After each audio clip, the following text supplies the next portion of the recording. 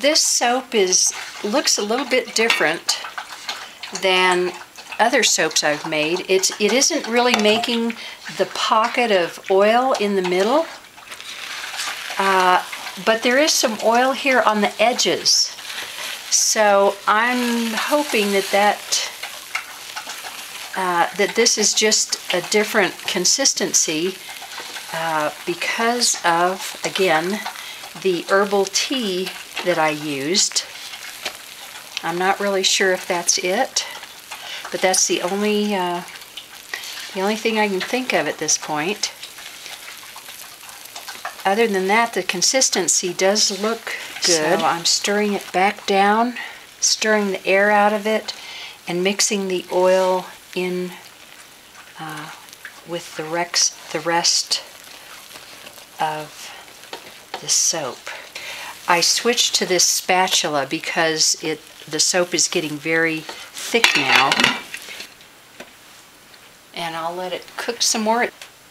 Okay, it's 5:56, and I went ahead and I did a zap test on this soap. I did a zap test using the soap that was stuck to the spatula, and I did not get shocked.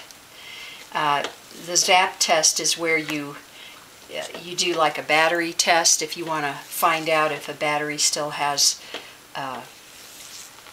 some energy left in it, and you touch it to your tongue. It'll give you a little shock or a zap. That's what you do with a little bit of soap that's on a spoon. I'm going to turn this off.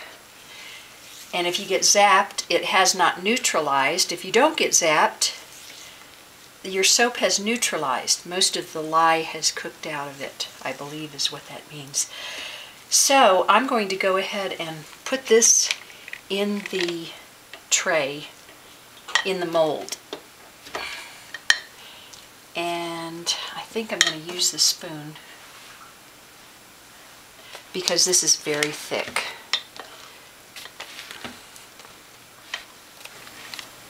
And I want to do this quickly before it solidifies any more than it is right now. You want to try and get all the air out when you spoon your soap into the mold. Now, hot process soap always looks a little rustic to me. I don't know if you can really get a nice refined looking bar of soap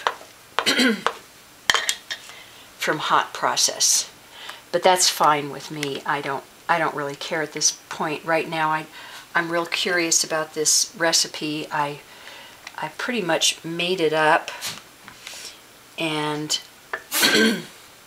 ran it through a Lye Calculator online.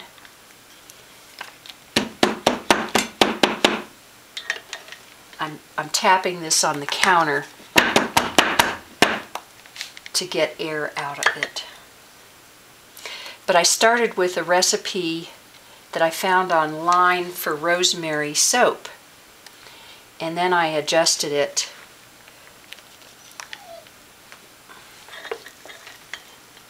and ran it through a Lye Calculator. Good morning. The soap has set in the mold overnight, and it's nice and firm, so it's ready to come out of the mold.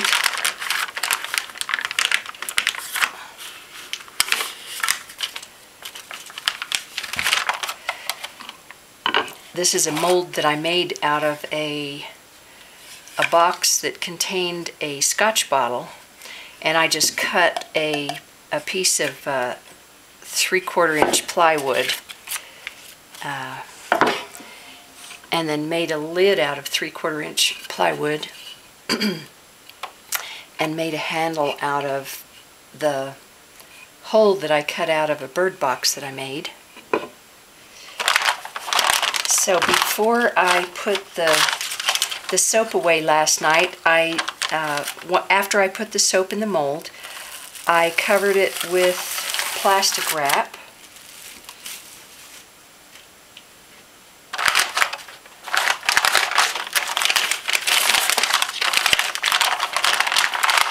And the mold was lined with this freezer paper with the waxy side up. And you can see it pulls nicely away from the soap. It feels a little bit sticky, but I'm going to go ahead and cut it and then let it continue to dry. Now this mold makes about 10 1-inch thick slices of soap with just a little bit left over. This end is, the far end here is fairly flat, so I'm just going to count that as the end of the bar of soap. And I'm using a crinkle cutter that I bought online through Amazon.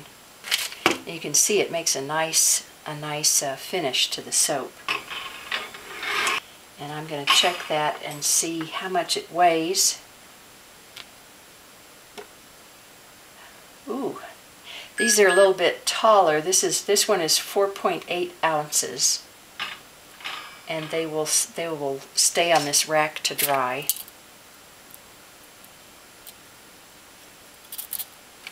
So I'm going to cut these just slightly smaller.